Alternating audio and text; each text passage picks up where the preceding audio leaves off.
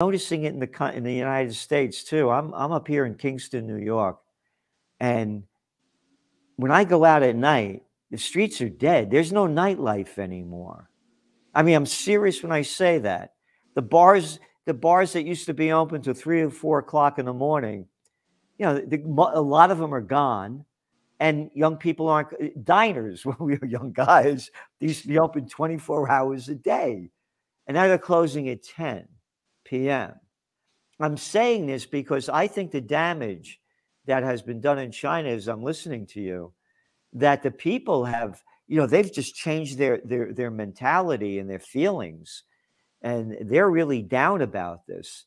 I was down in New York City and going 5:15 at night, rush hour, coming from here going south, getting off the West Side Drive for 57th Street.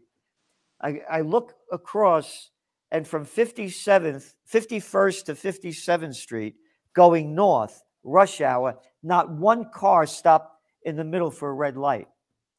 So what's going on here, you know, the media's not talking about this. The business news isn't talking about this. And what you just said in China, and well, here, this is the front page of the New York Times, April 14th. China's zero COVID strategy shows perils of autocracy. So these people living under this autocratic regime, I don't think spending is going to come back. It's going to take a really long time. And part of it is because, you know, people spend when, for instance, their homes are worth a lot of money. What we're seeing in China right now is that property values are starting to come down. But what's even worse is that there are really very few sales. And the reason is that the difference between what people are willing to buy and what they're willing to sell at is too large. The market is frozen. We're looking at all sorts of metrics in terms of spending, and most of them are soft. Not all of them, but most of them are soft. And this is really before COVID in this most recent wave with, you know, Jilin province, Shenzhen, now Shanghai. We're seeing a resurgence of this in Shenzhen again, where Guangzhou, the capital of Guangdong province, is now in a semi-lockdown. So Beijing right now doesn't have a defense to this disease. And until it does, you're not going to have a resumption of consumption. That's not a China phenomena. That's a phenomena we've seen around the world, including, as you just pointed out, very much so in our country.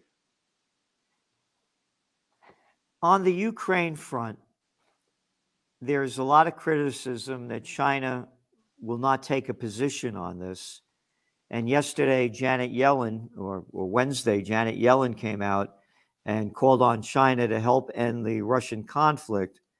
And she warned that China will face a loss of standing in the world if they don't unite with the United States and NATO.